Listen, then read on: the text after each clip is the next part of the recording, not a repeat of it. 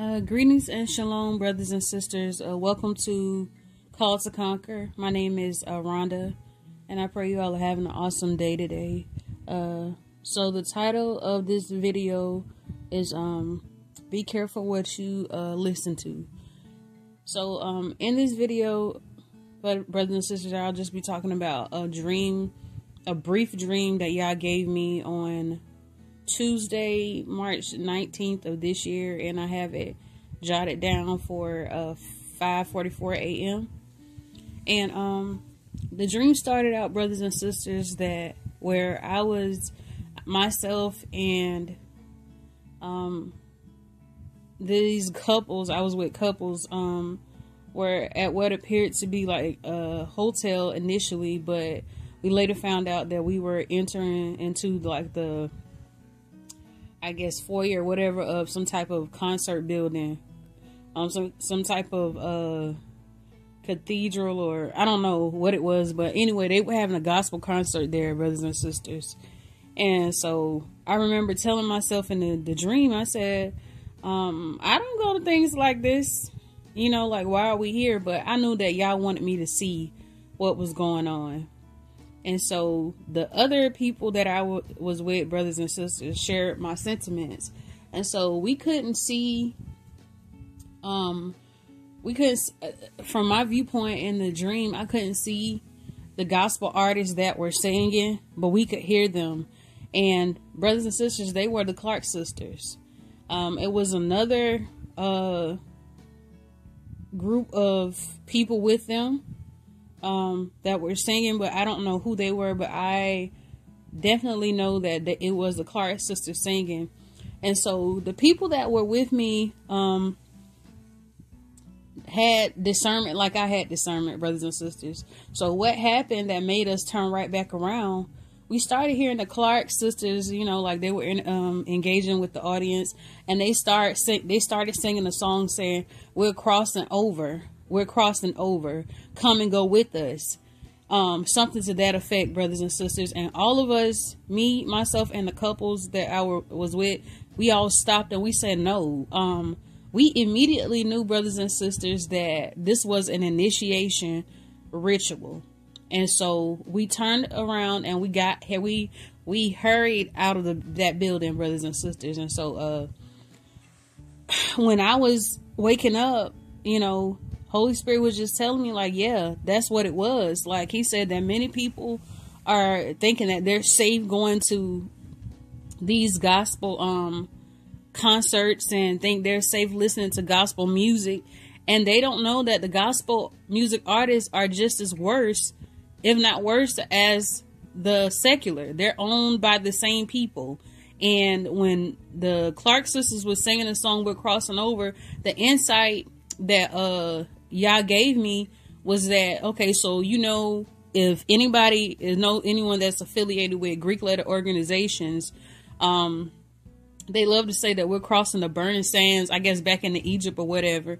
And Egypt is a place of bondage. Well, that's what y'all told me was happening with this song. And Holy Spirit was saying that people don't realize that you can sing, that a lot of songs are rituals.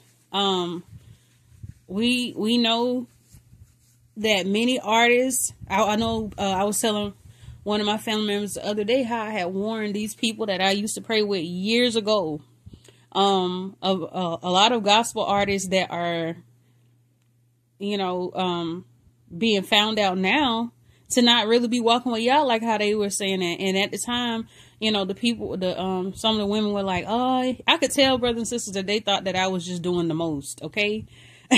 I could tell that they thought I was like, oh, Rhonda's just being extra. And, I knew that I wasn't. I'm used to being that type of person that everybody's like, oh, she's thinking too much. And I know that I'm not thinking too much, brothers and sisters, because what happened to me when I listened to certain artists, is that I would start getting irritated. And when I got and that's what I told, the young women back then. I said, listen, because they wanted details. They was like, well, we need proof. I said, the Holy Spirit is my proof. Like, the Holy Spirit literally is my proof. I believe what he says and I know his voice. And whenever I start listening to someone song and my spirit starts, I start getting irritated and it hurts my ears. That's the Holy Spirit within me letting me know that something is going on. And when I will listen to a lot of the gospel artists, I think at the time I warned them about Dante Bowie.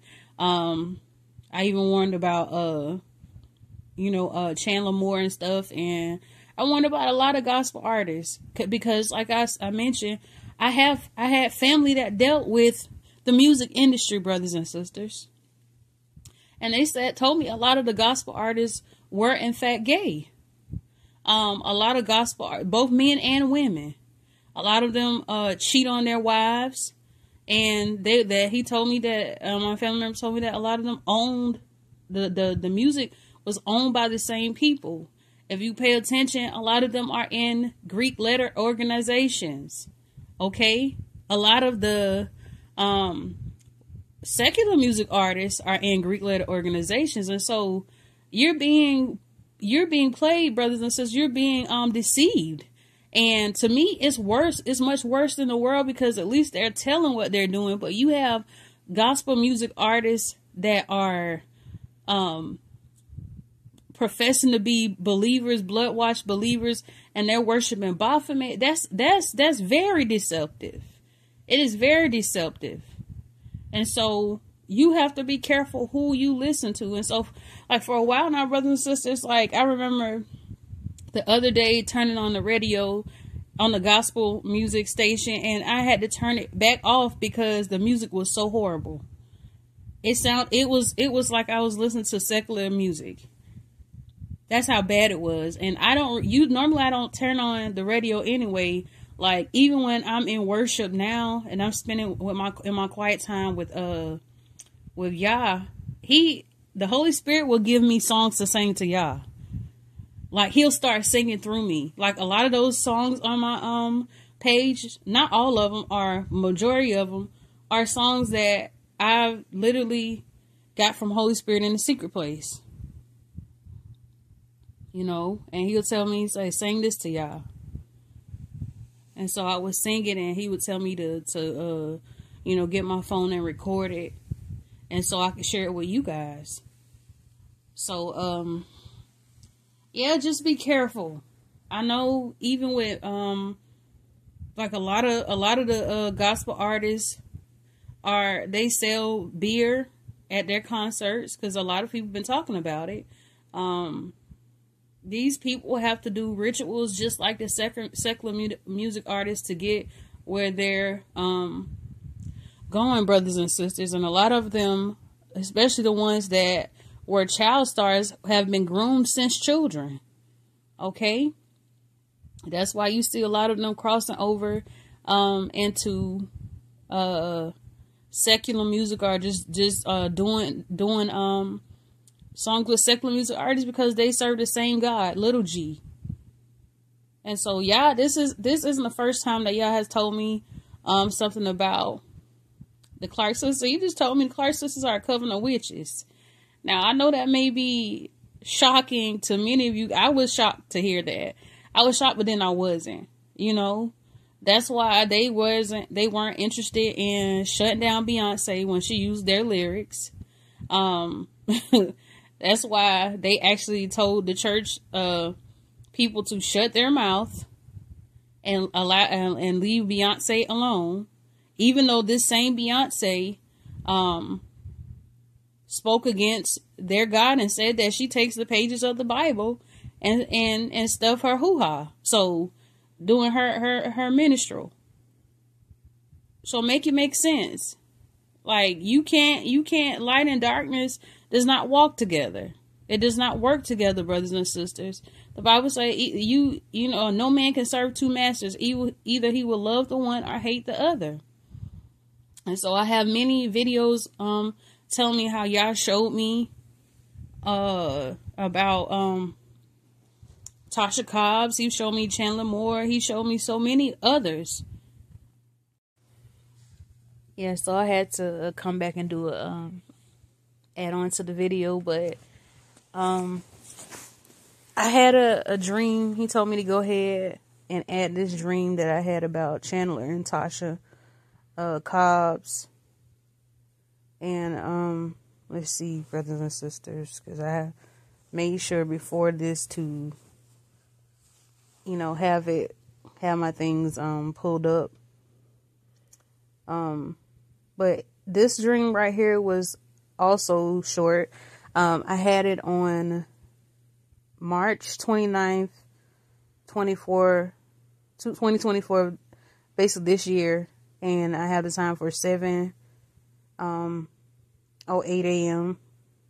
and I saw that I was in the kitchen having Bible study with Chandler Moore. I was telling them Tasha Cobbs was there too, brothers and sisters, telling them that there are only some things that Yah can move.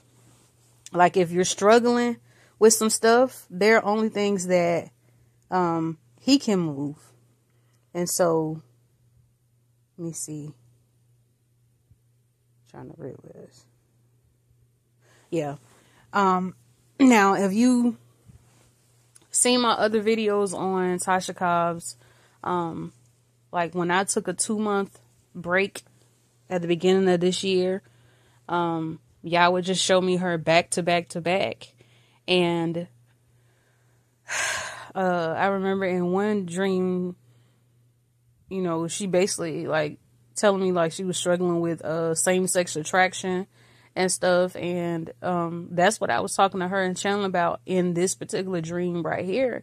And I told them, I was telling them, like, well, y'all gotta pray, y'all gotta repent and stuff like that. So I thought that dream was odd, but I know that y'all will reveal men and women's hearts, brothers and sisters. Y'all will do that. Every dream that we have is not from Yah, but that's why you need discernment. Okay? And I don't obviously share everything that Yah gives me to share unless he tells me to share that. And so, yeah, it's just a gradual decline, brothers and sisters. Like, I've been noticing, I noticed a lot of stars, even with Jacqueline Carr, brothers and sisters, like with Jacqueline, anointed, okay? Anointed. But even she's a part of sorority now. And here's the thing, like, I don't just be looking up these people. I'll be in prayer or just minding my business, and y'all be like, I want you to go look certain stuff up. And this particular day, like a while back, he told me to look and see what she was doing. It was confirmed that she was a part of a sorority. Sigma Gamma Rho. And I was just like, wow, she was an honorary member. I know Fantasia was a part of the same one. Erica Campbell is a part of AKA.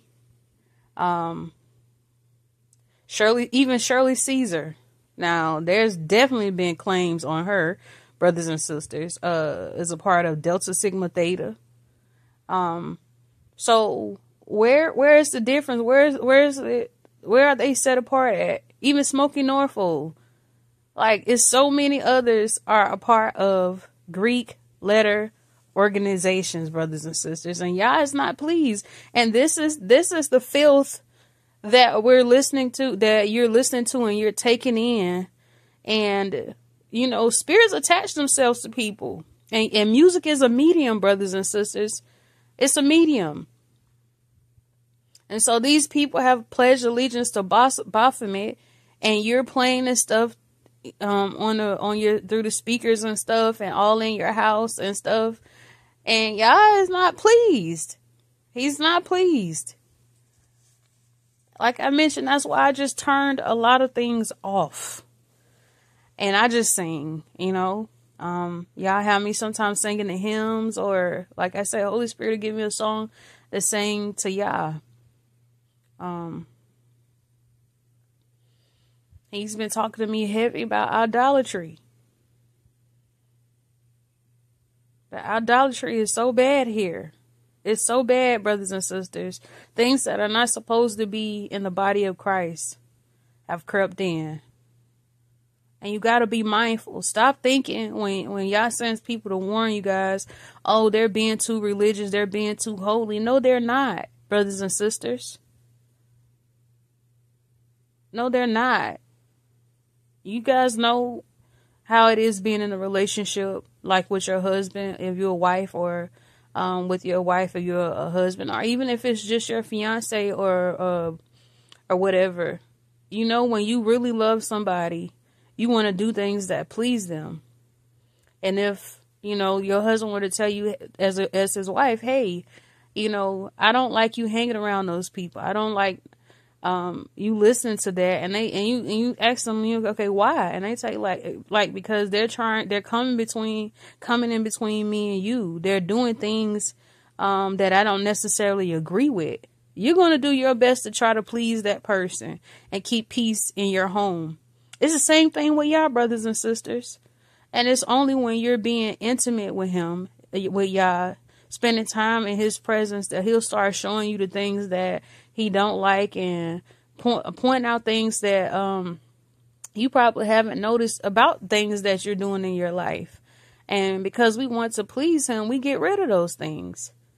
And so because all of us are on different levels, you will have somebody else come and tell you, like, hey, you know, you need to check into that. And what we do, instead of going back to Yah with it and asking him what he thinks, we'll just cast it aside and call them religious. Are they being or whatever? No, always go back and pray. He's not pleased with a lot of this filthy music. It's not just the secular music, you know. Curse words don't only have to be 4-letter words, brothers and sisters. There's a thing called backmasking. And if you were to play some of these songs backward, you would hear the worship of Satan in the songs. A lot of the celebrities are using one eye symbolism. I've seen Mary do it multiple times. And I have it in my other videos and stuff. But, yeah, we have to repent. We have to repent. And the dream just showed, like, even singing, you can be initiated through singing these songs, brothers and sisters. And you wonder why you having dreams about this and having dreams about that. Because you've been initiated into covens, into things that you don't even know of. Check the spirit behind the person. I don't care if you listen to somebody on YouTube. Check the spirit. See what the Holy Spirit is saying. Stop ignoring that thing. Stop ignoring the voice of the Holy Spirit that's saying, hey, strange fire. Because he sure says it to me. Strange fire. Okay? Our souls matter. Eternity matters, brothers and sisters.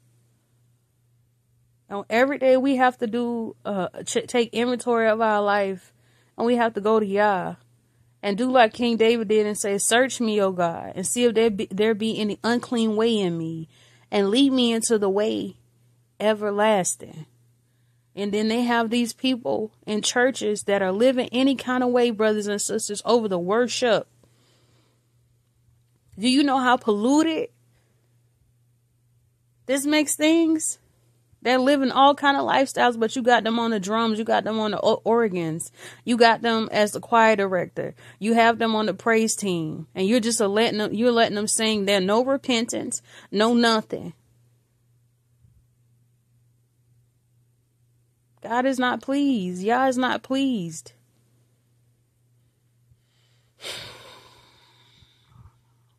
Time to get things right, brothers and sisters. Time to get it right.